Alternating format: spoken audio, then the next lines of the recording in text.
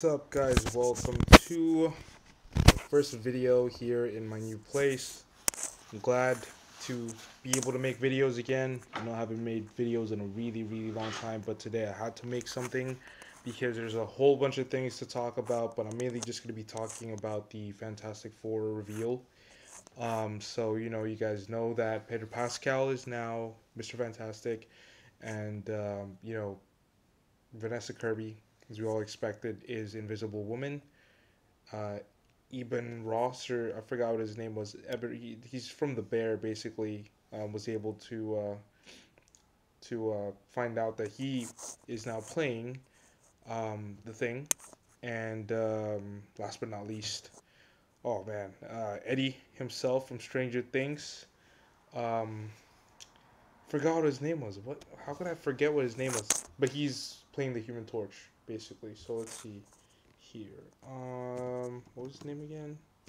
Eddie Munson, actor.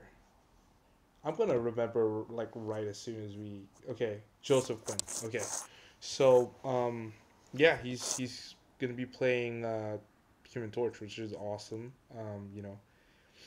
I know a lot of people were kind of fan casting Dacre Montgomery as Human Torch, but I think Dacre Montgomery's like a really good actor, but he's more of like a hard type. Um, I don't know. Maybe he could play another character in the MCU. Who knows?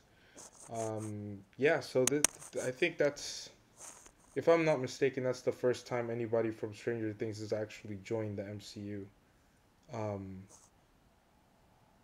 I'm trying to think. Yeah, because Millie Bobby Brown was supposed. I think she was supposed to play Sprite at one point. She was in talks to play a character in the Eternals, but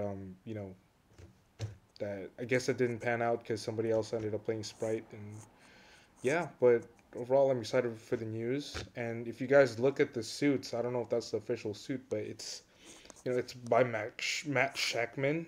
He's the director of the Fantastic Four in the MCU, and you could definitely see that she was also the one who made WandaVision, and you could see that they're kind of you kind of tell why um, he was hired for the job, because that's the aesthetic that they're going for. I think they're going for like a '60s type vibe. Maybe that's when it takes place too.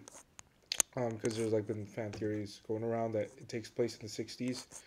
Um, but yeah, it's been a long day at work today. Um, didn't rain though, but it's supposed to rain this Monday. Good thing I'm off that day. So, anyways, yeah, I just filmed a couple of you know, uh, reels. I guess I think I'm gonna be uploading one today. It's a Peter Parker monologue thing from Civil War. Um, yeah, so Marvel, if you want to hire me,